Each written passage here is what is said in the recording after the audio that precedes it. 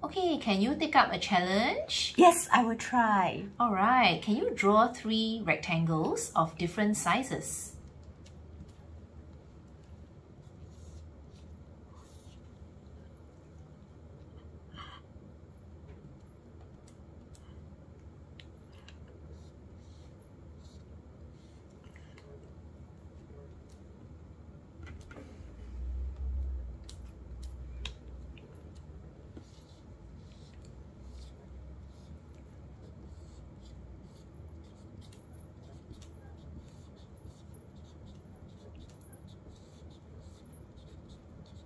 Nice! Now what do you notice about what you have filled in for the properties?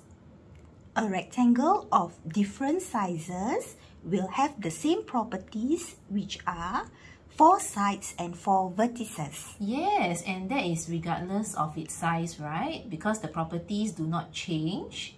Yes. For a rectangle, no matter what its size is. Okay, now you can try different shapes. You can draw different shapes and have different sizes as well. Okay, let's try.